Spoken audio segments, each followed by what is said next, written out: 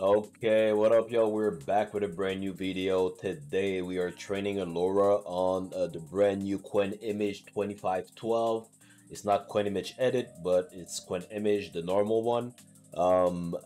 We are going to use Runpod today. Most people are not going to be able to train this locally. It's a pretty huge model. With a 5090, you should be able to train pretty easily, but you still have to do some offloading to your RAM. So even a 4090, you might be able to get away with it if you have like 64 gigs of normal RAM. Okay, so this is the WAP, by the way. If you are not already on there, make sure you subscribe. There's a free tier, there's a sub tier, and there's a tier for all the courses that are going to be coming up. They're not ready yet, obviously. I'm pretty busy, but they are coming up, and yeah, I think that's going to be pretty interesting. If you're just trying to learn Comfy UI and stuff like that, should be pretty useful. So this is the new Qwen Image 12, 2512. They claim it's better at human realism. It seems to be in the images they provided. So I guess we're gonna have to find out. We are going to be using the Ostrich AI toolkit that I featured in two of my last videos. So if you watch the Z-Image Turbo training or Flux 2 training, you already pretty much know what to do. But it's essentially the same process. First of all, you're going to need to have a Runpod account with money in it. Obviously, you can grab my link in the description to get $500 to $500 in free credits if you're a new user. Here, we're going to be using 5090. Okay, so first of all, you need to go to the pods, 5090. We change the template here, and we want the AI toolkit, and we don't want to use this one or this one. We want to use the third one here, made by the original creator. And that's pretty much all you have to do. Then you deploy on demand. We don't need a specific storage or persistent storage for this, because the pod is made to be used with temporary storage. So when you have your LoRa's trained, make sure you save them to your local computer, because they're not going to be saved on your Runpod. If we go here to the logs, so it's going to download everything. Might take a couple of minutes, and I'll be back when it's done, I guess. Okay, when it's fully done, you're gonna see ready here. You can go to connect and use the HTTP service. Open it up. The password is password. Okay, now we are ready to train essentially. So you can just add the data set. That's the Qwen 2511 tests. And I'm just gonna go find the data set to train on.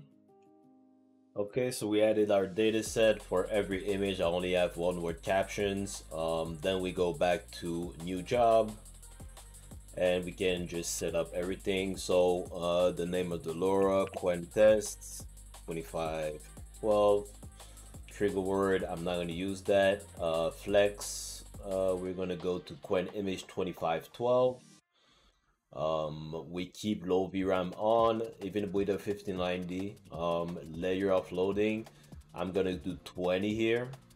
So it's going to offload 20% of the model to the RAM, the normal RAM, and keep the rest on the GPU. So should be fast enough. I'm going to use a batch size of 2 here. The reason why is because it trains faster, and I would rather have it train faster. So here I'm doing samples every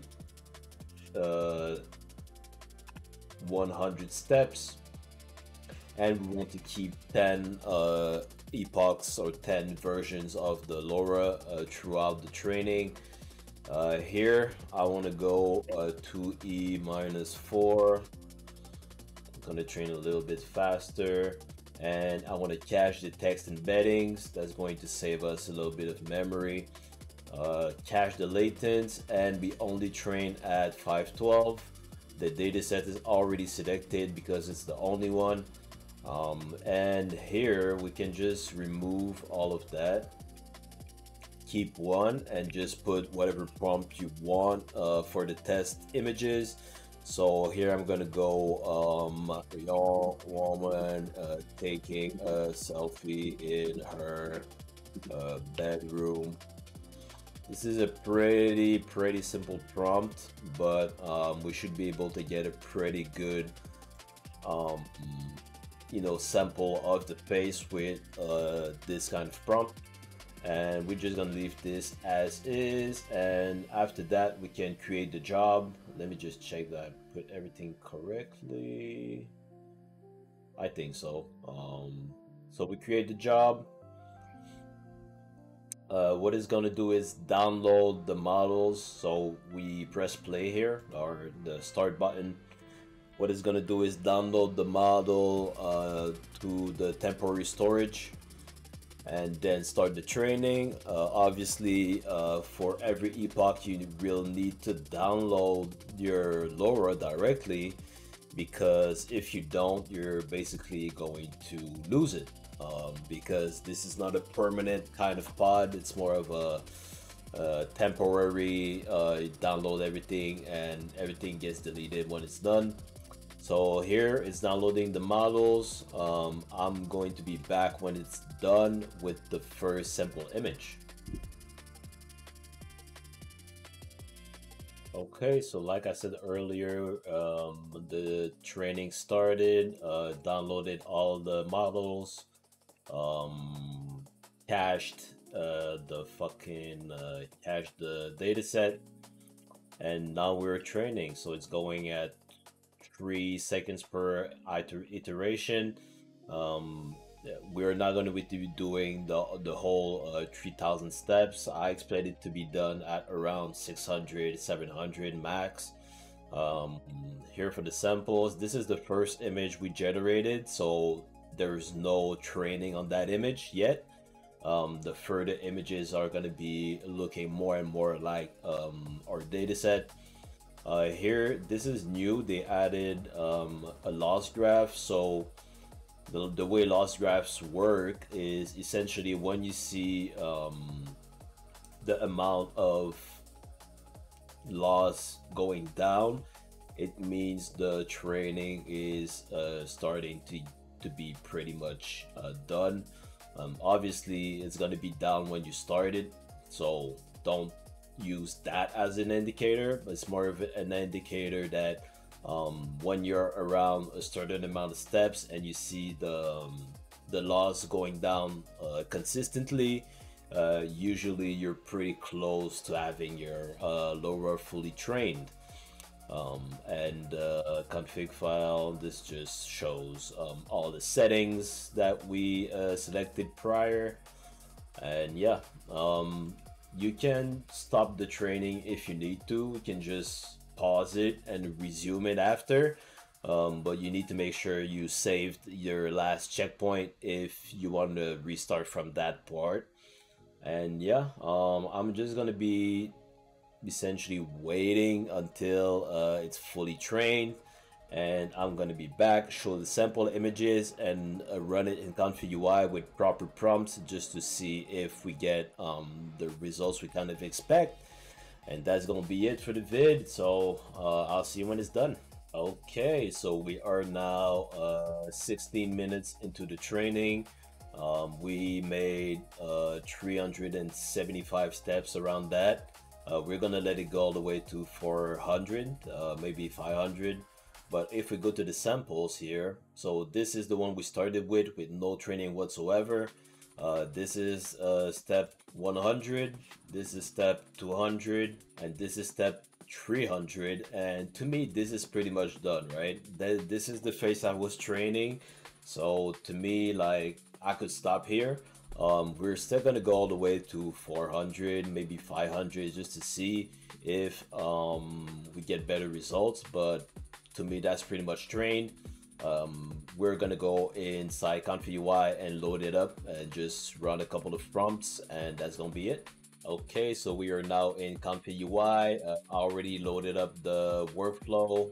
I added a couple of things just to make it work.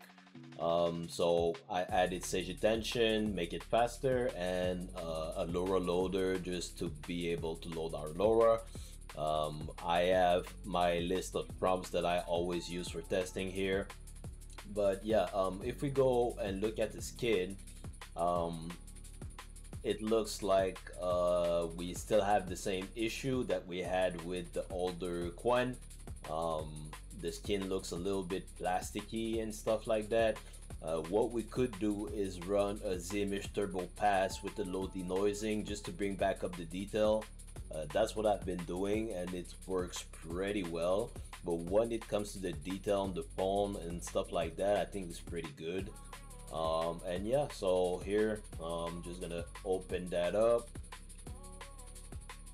and we'll go through the images. She kind of has the same face in every image, but I didn't really prompt for any emotions, so that's kind of the default face it goes to. But if I were to prompt for smiling or sad, I would expect it to be able to do it.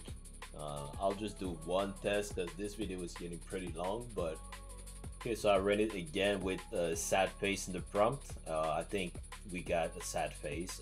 If we make it, she is smiling heavily. Heavily. Okay, let's just try that. Okay. That's a smile. That's a pretty heavy smile, I think. What do you guys think? Let me know in the comments. That's the video. I'll see you in the next one. Peace.